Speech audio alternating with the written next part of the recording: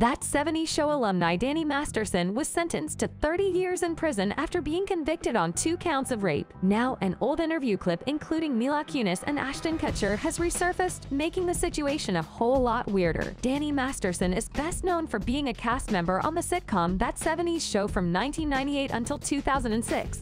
But in 2022, he was in the spotlight for a different reason. The actor was first accused of sexual assault back in 2017, but in 2020, he was arrested and charged with allegedly raping 3 women between the years 2001 and 2003. He went on to have 2 trials, including a first trial in October 2022 and a retrial in April 2023.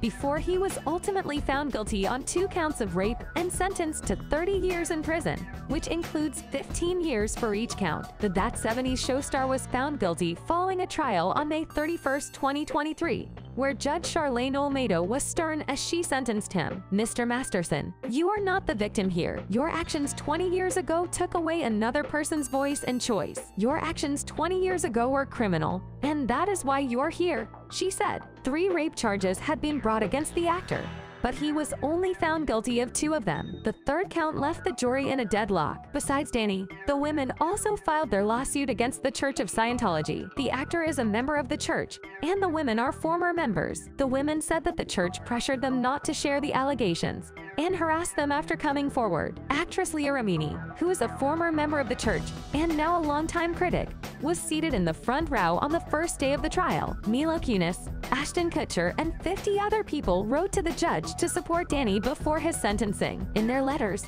Kunis and Kutcher described Masterson as an older brother figure, a father, and a staunchly anti-drug presence who has only been a positive influence in their lives. Also, they asked the judge to consider what a great guy he is and to not ruin his life over a little mistake. After receiving an enormous backlash from their letters, they issued an online apology explaining that Masterson's family asked them to write about the person they had known for 25 years. They also posted an Instagram video saying the letters were not written to question the legitimacy of the judicial system or the validity of the jury's ruling. "We support victims. We have done this historically through our work, and will continue to do so in the future." Now, the situation got a whole lot weirder. In resurfaced footage from The Rosie O'Donnell Show, Mila Kunis retells a story from the set where Ashton and Danny placed bets on our first kiss. She openly stated, "I've never kissed a guy. He was very nice about it. He was like, 'Don't worry about it.'